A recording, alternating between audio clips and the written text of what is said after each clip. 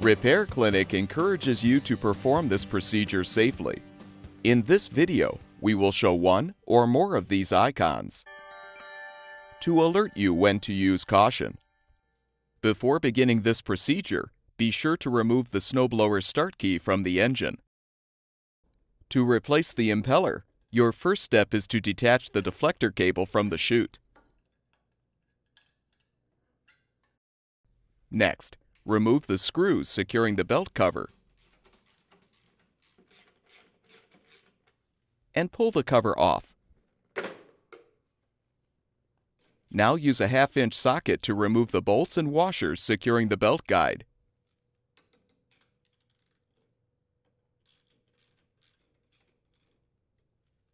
And pull the guide off. Remove the bolts and washers securing the blower housing to the frame.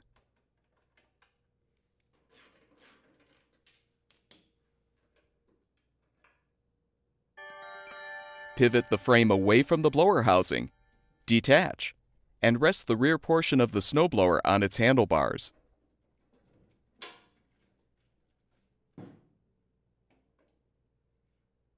Remove the auger drive belts.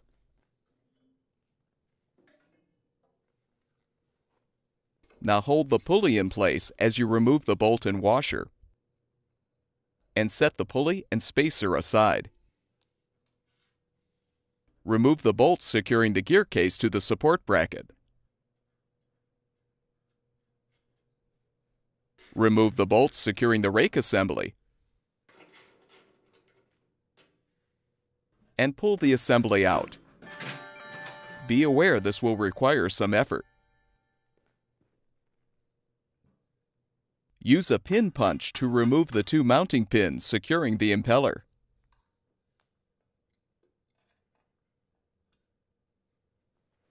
And pull the old impeller off. You're now ready to install the new impeller. First, position the impeller by aligning the holes in the impeller with the holes on the gear case shaft. Then replace the mounting pins to secure.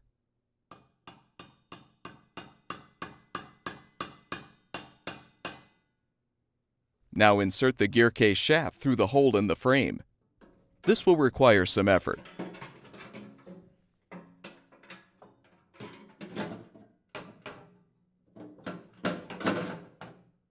Align the gear case with the support bracket and secure the bolts.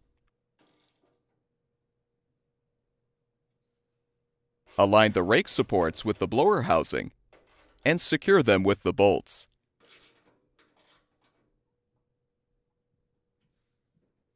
Replace the spacer and pulley on the gear case shaft and secure with the bolt and washer.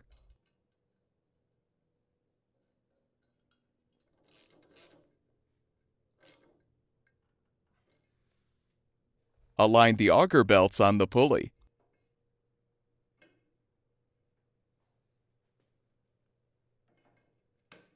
Rejoin the 2 halves of the snowblower together.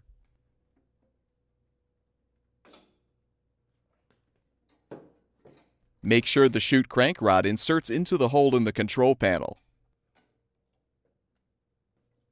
Reroute the auger drive belts onto the drive shaft.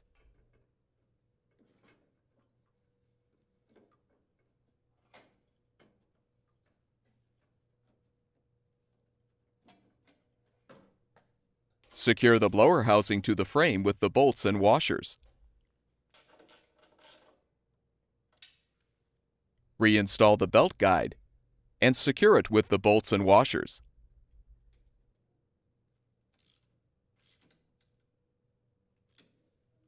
Replace the belt cover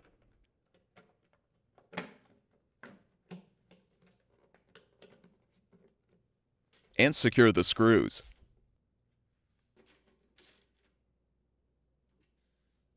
Route the deflector cable into the guide and reconnect the T-connection. With the new impeller installed, you can now return the start key to the snowblower's engine.